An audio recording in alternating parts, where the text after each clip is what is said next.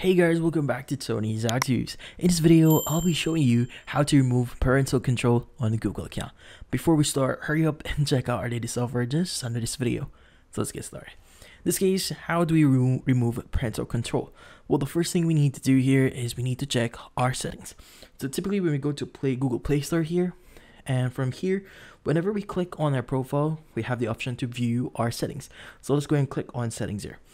Now, from here, what we need to do is we need to go to family, and typically you should be able to see the option that says parental controls. As you can see, it's now turned on. In this case, whenever you click on it, for you to turn this off, you just need to click on it. But typically, it's going to ask you to enter a PIN here. Now, in this case, typically when you enter a PIN here, you have the option to basically turn it off if the PIN is correct. But in some cases, how do you turn this off if you've forgotten your PIN? Well, what we need to do here is we need to go to our settings.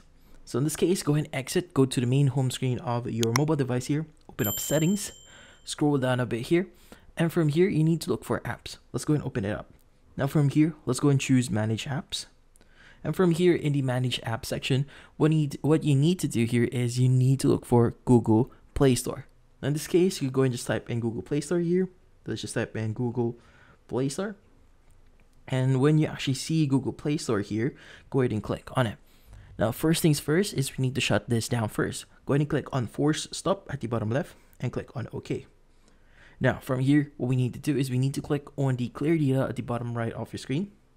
First, choose the Clear Cache option and click on OK. From here, click on Clear All Data again.